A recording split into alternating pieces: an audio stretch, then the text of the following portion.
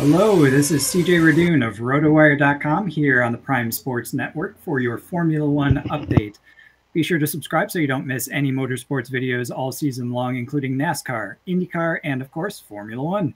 You can access my columns by clicking the link provided in the description of the video. And if you have any questions or comments, feel free to let me know what is on your mind. So this week, we have a very exciting race, the Formula One Pirelli Grand Prix of Italy. It is one of the favorite races of every single season.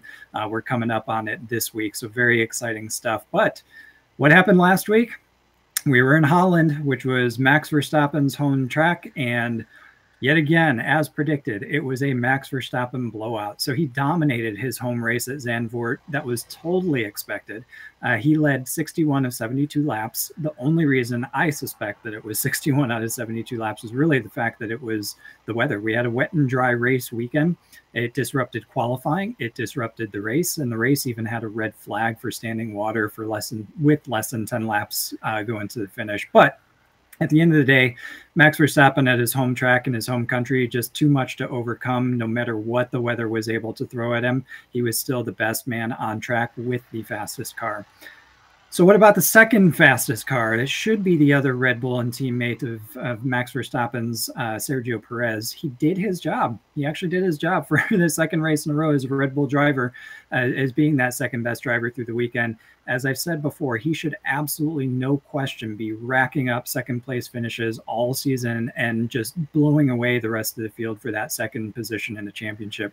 The only reason I suspect that he didn't get a podium finish this year as Zandvoort was a pit penalty. So he was he jumped into the pits just before that final red stop when the weather really got bad. Unfortunately, he had a speeding penalty, and that ended up adding a time penalty to his totals. He ended up dropping back and ultimately finished fourth. But nonetheless, despite that penalty, it was still a decent weekend from Sergio Perez, and I would expect him this week at Monza, barring any mistakes, to be that second man in the race as well. So Fernando Alonso in the Aston Martin, he was absolutely there to pick up the pieces, and he brought home another Aston Martin podium finish with Pierre Gasly back on the podium as well for Alpine.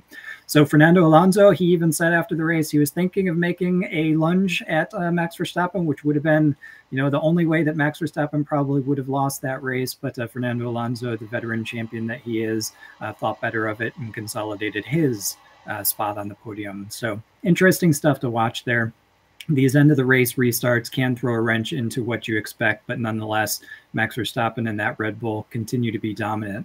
So it was very much a unique weekend at Zandvoort. It jumbled the starting order, and that flowed right through to the race. But in the end, as I said, Max Verstappen, dominant driver. And a lot of results came down in that race to being at the right place at the right time or making the right decision before anyone else. And again, even with the speed, that team, that Red Bull team and Max Verstappen, even when questions arise during the race from Verstappen or maybe even from the pit wall as to whether or not they're making the right decision, their speed and their pace typically take them above everyone else anyway. So leads me to the biggest surprise of that weekend.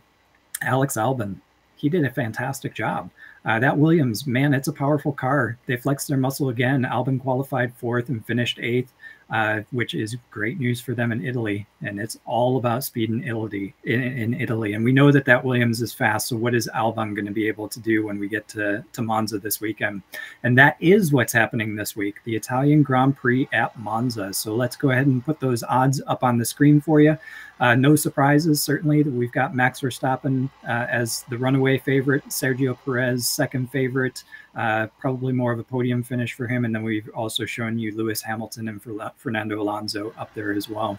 But first, let's talk about Monza. Man, what a great track. It's been around since the 30s in Formula One history. There have been 77 prior Formula One races at Monza, and by far one of the most historic tracks on the calendar and arguably one of the most exciting. It is without a doubt the home of Ferrari and its famous Tifosi. It is the fastest track on the schedule. Its long straights require minimal downforce, and there are just a few chicanes in place to slow those cars down. So the cars with the fastest top end speed, those are going to be the ones that have an advantage here. And we all know that Red Bull tops that list, but that Williams catching up very quickly. So long right-hand parabolica is probably the quintessential turn on that track. It's effectively a double apex or wide apex right-hand turn. It's really important for drivers to get that one right. It's high speed. They hit the apex early in the corner, kind of drift out to the back and onto the outside as they head up to that front straight. And it's imperative that they nail that one right because they are trying to maximize their speed into the pretty much the only passing zone on the track, which is that turn one chicane. After all that high speed, they are fully on those brakes and they come down to one of the slowest turns in Formula One, which is that turn one chicane. And that's a site where a lot of trouble can often happen, especially at the start. But throughout the race, if you can get a DRS train going, catch up on somebody, that's the place where you're likely going to be able to make your pass. So how about the drivers and the cars? What are the topics for this weekend? Well, Verstappen and Red Bull have been dominant. We know that. So what is there in addition to Max Verstappen and Red Bull that we can look at? Well, Ferrari. So we were wondering how they would do last week at Zandvoort. They actually struggled at Zandvoort. So their 2023 season continues to be a challenge. Where are they going to be at their home track? I would personally think that they're going to be better.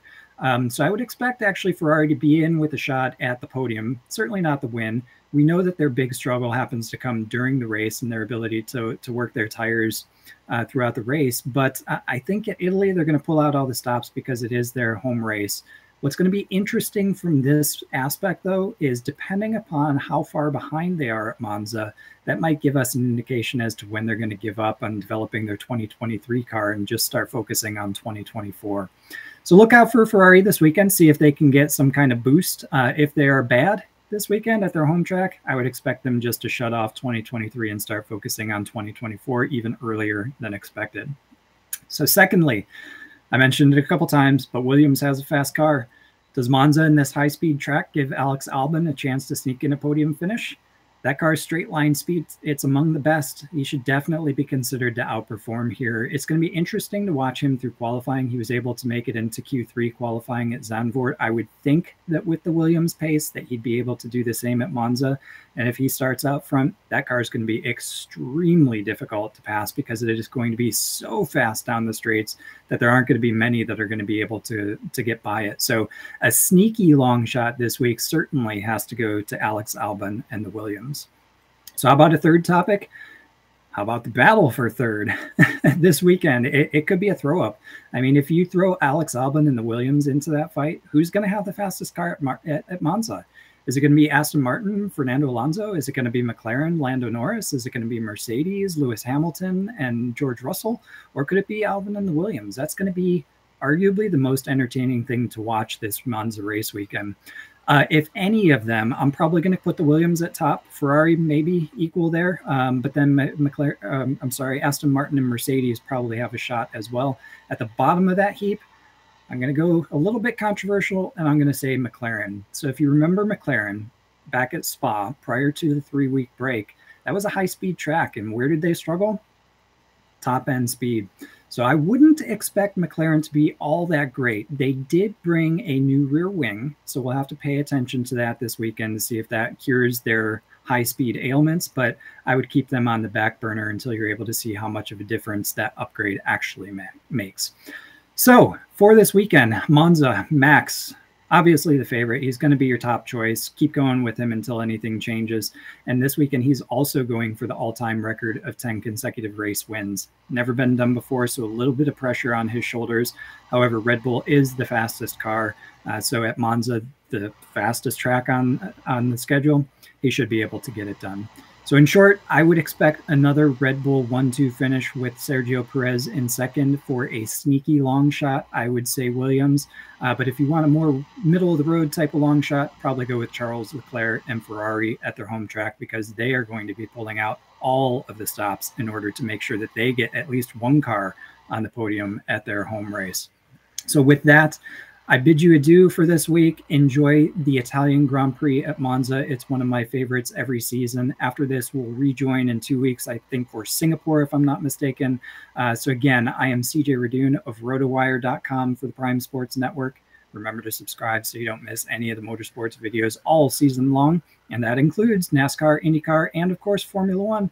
And you can access my columns through the link provided in the description area of the video. If you have any questions or comments, feel free to let me know what's on your mind. And until next time, keep it out of the fence.